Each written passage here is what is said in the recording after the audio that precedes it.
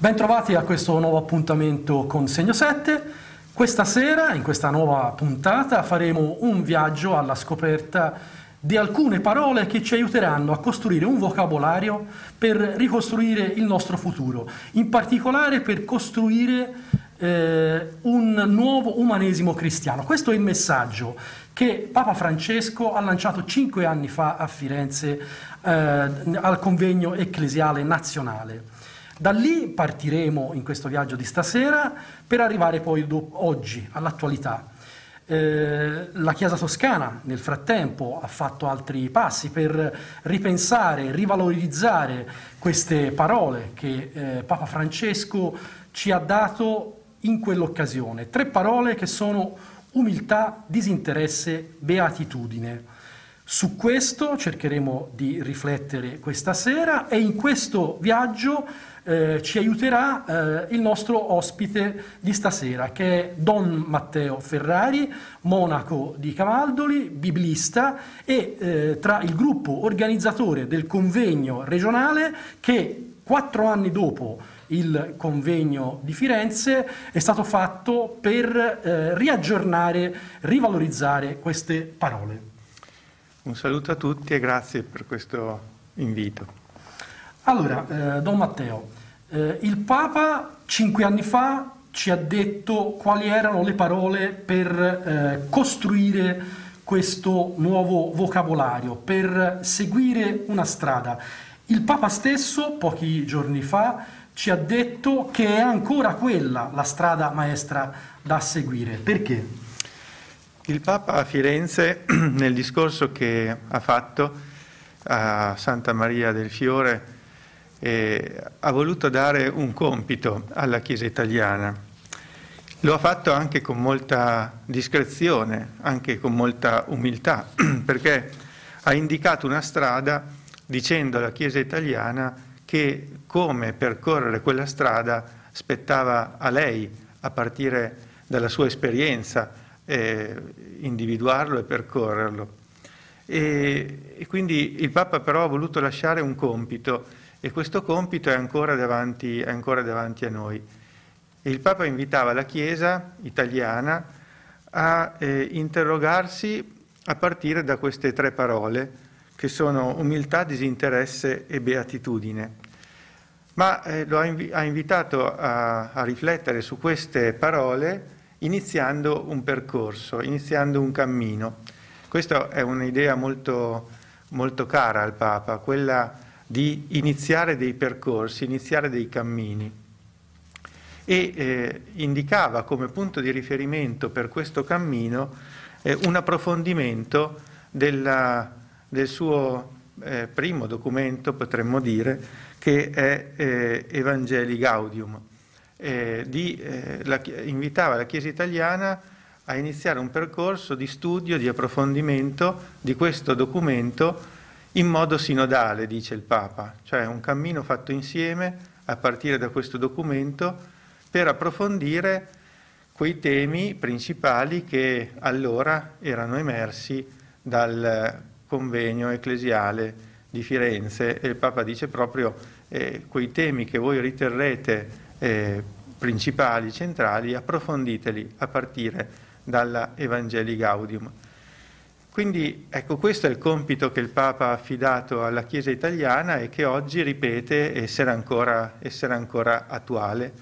E un compito che inizia con un'affermazione molto importante, che il punto di partenza è l'umanità di Gesù Cristo.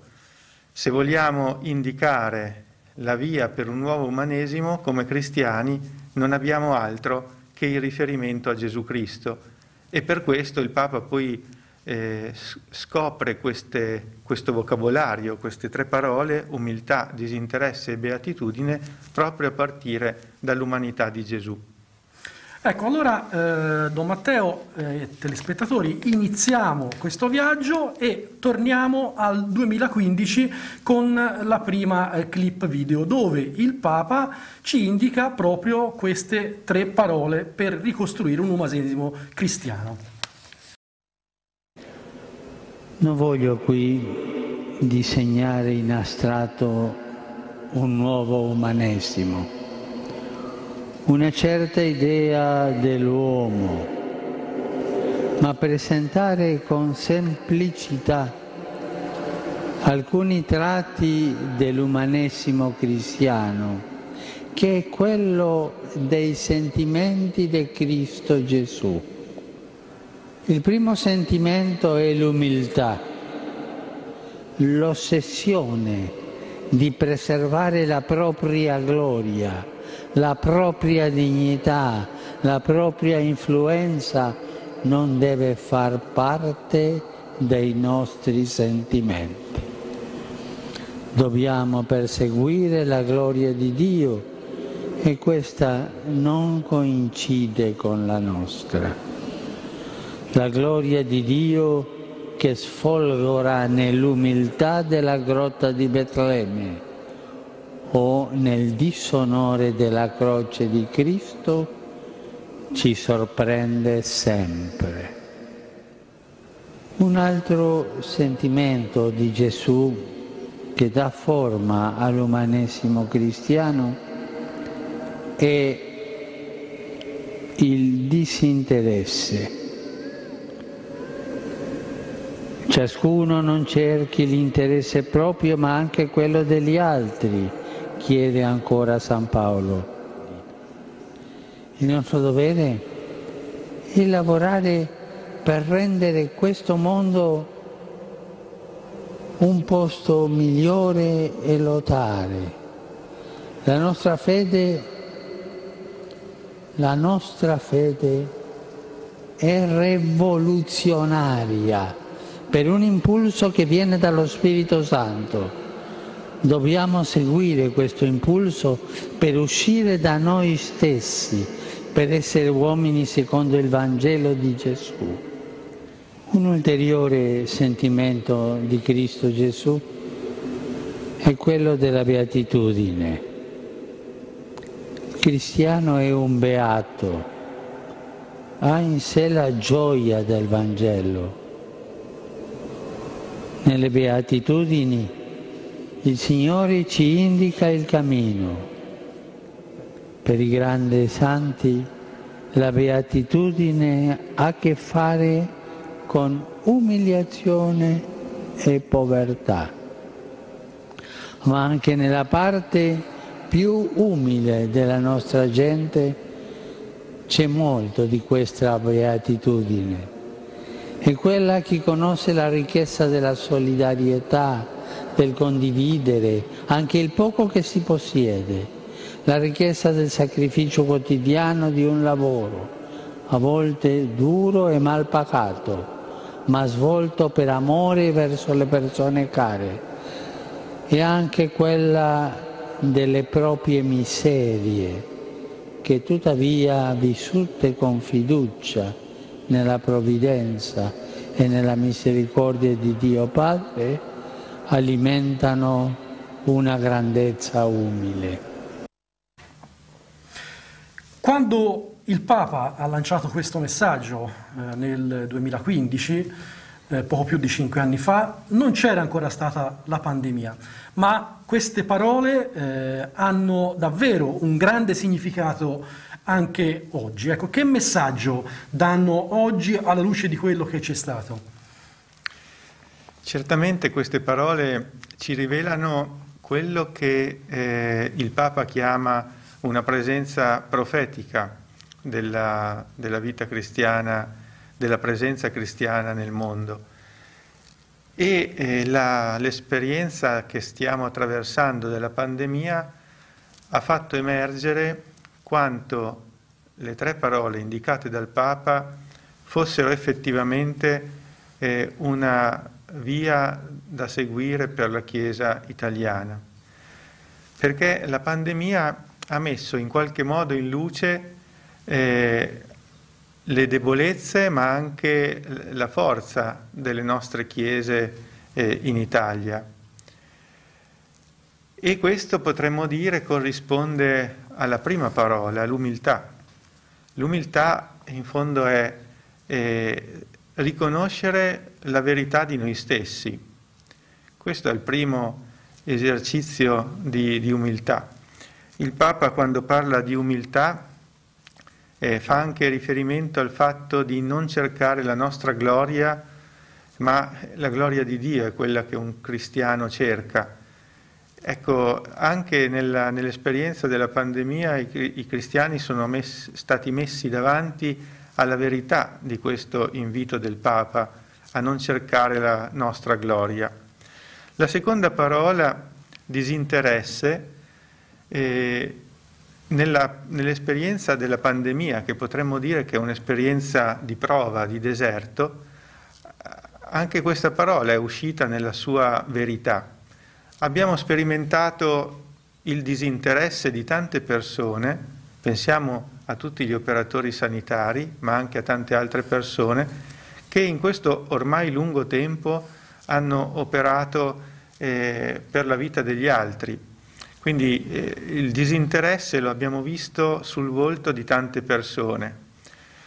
Ma i cristiani hanno da portare qualcosa di loro riguardo a questa parola, disinteresse, perché questa gratitudine, in fondo, è il messaggio centrale del Vangelo. Il Vangelo non è altro che annunciare che chi cerca di salvare la propria vita la perde, ma chi la perde a causa del Vangelo la trova. Ecco, quindi questa parola disinteresse, che è una parola tipicamente cristiana, l'esperienza della pandemia ci ha aiutato a ritrovarla nella sua verità, nella sua autenticità e in questo essere anche profetici nel ridonarla al mondo. E appunto noi a volte rischiamo di svuotare le parole, di rendere le parole che continuiamo ad utilizzare vuote di senso. Ecco, la pandemia ci ha costretto a ritornare al senso più profondo delle parole. E infine beatitudine, felicità. Ecco, come parlare di felicità oggi? È possibile oggi parlare di felicità, di beatitudine, nella situazione in cui ci troviamo? Ecco, il Vangelo ci aiuta a dire che la parola felicità è sempre attuale, anche quando si attraversa il tempo della prova, perché la felicità non è sinonimo di spensieratezza. La felicità nasce quando gli uomini e le donne sanno che c'è qualcosa per cui vale la pena dare la vita. Se c'è qualcosa per cui vale la pena spendere la vita, allora la vita non può che essere piena e felice. E anche in un tempo di prova come il nostro, i cristiani possono annunciare che sanno che c'è qualcosa per cui vale la pena dare la vita, proprio ad immagine di Gesù, come ci invita a fare il Papa. E Gesù ha vissuto la propria vita sapendo che vale la pena dare la vita per gli altri. E anche in questo ritorniamo al cuore dell'annuncio evangelico. Ecco, su queste tre parole, e qui arriviamo alla seconda tappa del nostro viaggio, le chiese della Toscana hanno pensato di organizzare un convegno in stile sinodale, come aveva indicato proprio Papa Francesco, per ripensarle, per rivitalizzarle. Il convegno si è tenuto a fine 2019 e diciamo, la relazione principale in cui è rotato il convegno è stata quella di un teologo francese, il gesuita padre Christophe Theobald. Ecco, nella seconda clip che la regia tra poco ci metterà in onda, risentiamo quello che lui ha aggiunto al messaggio di Papa Francesco, soprattutto su due parole. Non ve le anticipo, le sentiamo nel servizio. Alors l'hospitalité est au fond un terme très très important L'ospitalità, l'accoglienza è uno degli aspetti fondamentali di questo nuovo umanesimo. Ciascuno di noi ha una dimensione della casa sua, ma si affronta anche sempre la dimensione dell'incontro dell'altro. Per il cristianesimo questa apertura all'altro è fondamentale. Et donc d'accueillir l'autre. Et donc dans un espace hospitalier. Per le nostre chiese la dimensione dell'ospitalità è fondamentale e intesa come apertura a chiunque. Nelle nostre chiese la dimensione più importante è la porta, che ci sia una porta aperta per accogliere chi si trova a passarvi. Paroisse, est-ce qu'elle est vraiment un espace accueillant? L'ospitalité, elle va toujours dans les deux sens, c'est-à-dire questa ospitalità ha due dimensioni, l'ospitalità nel senso del ricevere e l'ospitalità nel senso di chiedere ospitalità, di andare in uscita, quindi una sfida per la Chiesa è non solo di essere uno spazio ospitale, come si diceva prima, ma anche quella di uscire da se stessa, andare in missione verso l'esterno. Comme celle qui engendre vraiment la confiance, et notamment ici en Europe, et sans doute. Ho parlato della fiducia perché in questo momento viviamo in un tempo in cui la fiducia è fortemente minacciata per via di molteplici fattori, per le difficoltà della convivenza, per gli episodi di terrorismo, ma anche per, ad esempio, gli sviluppi delle tecnoscienze, delle bioscienze, per la crisi ecologica evidentemente. Sono tutti fattori che minacciano potenzialmente la fiducia in un avvenire positivo della presenza umana sulla Terra. Perciò è importante interrogarsi su questa dimensione della fiducia. Per quanto riguarda il contributo possibile della Chiesa nella nostra società, ci sono sicuramente tanti aspetti di mancanza in cui essa può intervenire a livello delle famiglie, dell'istruzione, delle marginalità e di molti altri aspetti, ma forse il punto fondamentale è questo aspetto della crisi di fiducia, è a livello del restituire fiducia che la Chiesa può dare un contributo essenziale per la nostra società. Et c'est là-dessus, à mon avis, que l'Église a vraiment une mission spirituelle aujourd'hui. Ecco, le parole che padre Theobald aggiunge a quelle già pronunciate da Papa Francesco al convegno ecclesiale di Firenze sono ospitalità e fiducia, una bella sfida per la Chiesa. Sì, padre Theobald, che abbiamo invitato per questo convegno, ha fatto una relazione veramente molto stimolante, molto bella, che rilancia il messaggio molto forte del Papa. Se rileggiamo il messaggio del Papa scopriamo quanta forza ci sia in quelle poche parole.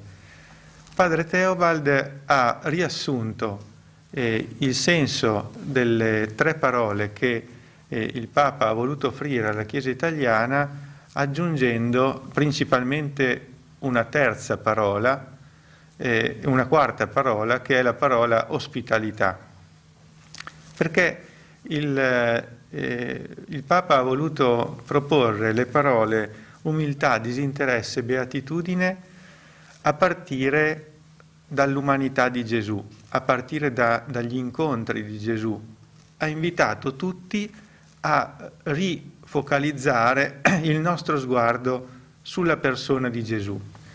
E padre Theobald ha fatto notare come l'atteggiamento di Gesù nei confronti delle persone che ha incontrato, degli uomini e delle donne che lo seguivano e di coloro che lui ha incontrato, ai quali si è rivolto, è stato quello dell'ospitalità, una presenza ospitale che appunto giocando anche sul doppio significato della parola ospite, perché l'ospite è colui che viene ospitato, ma è anche colui che ospita.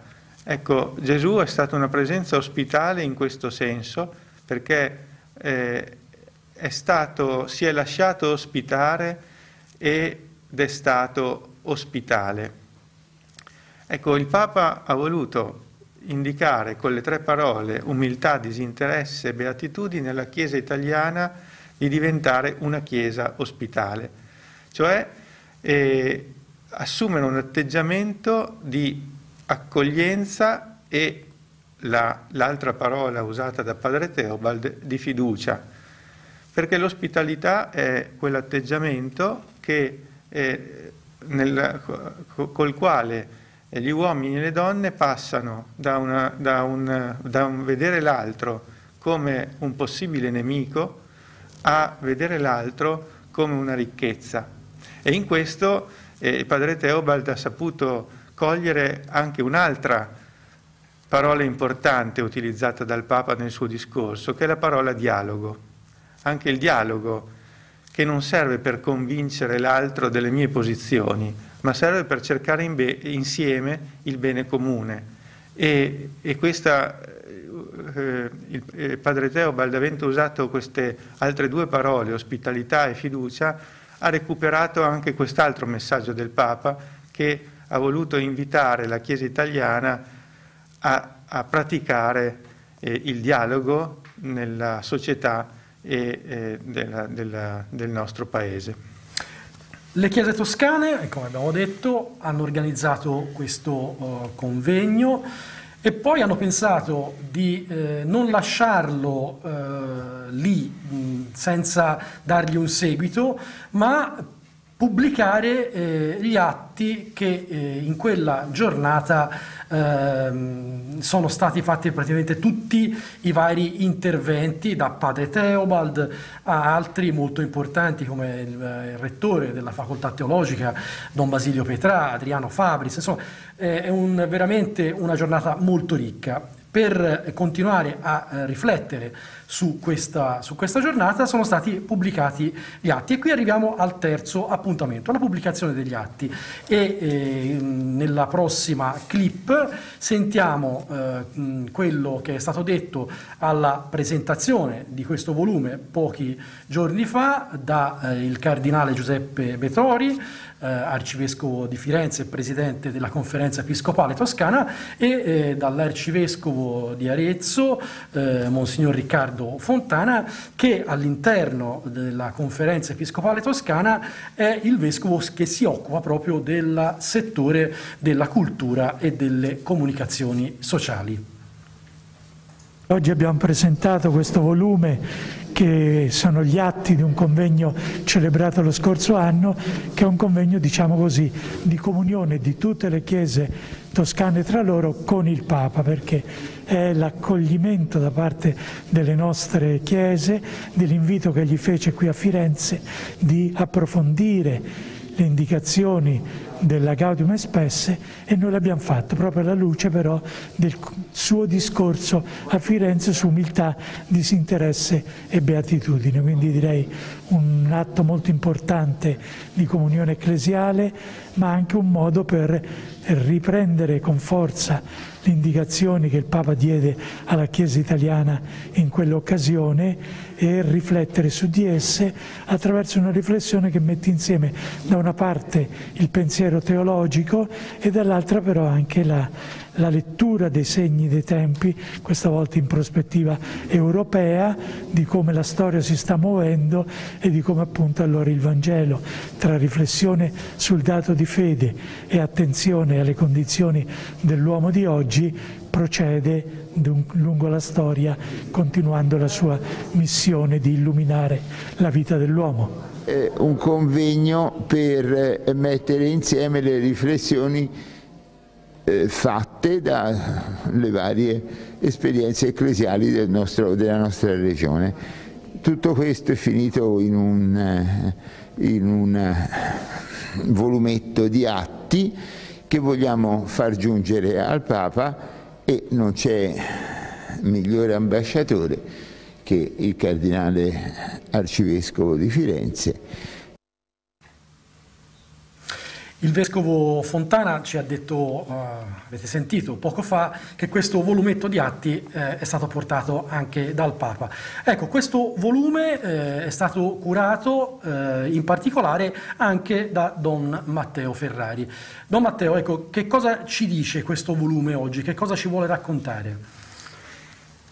La pubblicazione degli atti è importante per vari motivi, non solo perché ci dà la possibilità di ritornare su testi che possono essere il fondamento anche per una successiva riflessione. La relazione di padre Theobald, ad esempio, è una riflessione che merita di essere riletta e approfondita, così come altri contributi che troviamo in questo volume.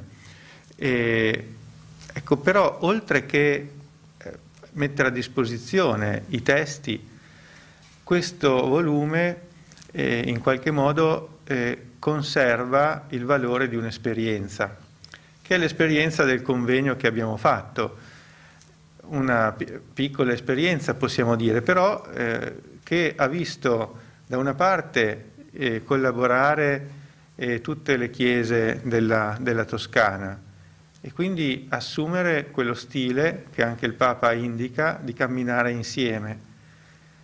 Dall'altra ha coinvolto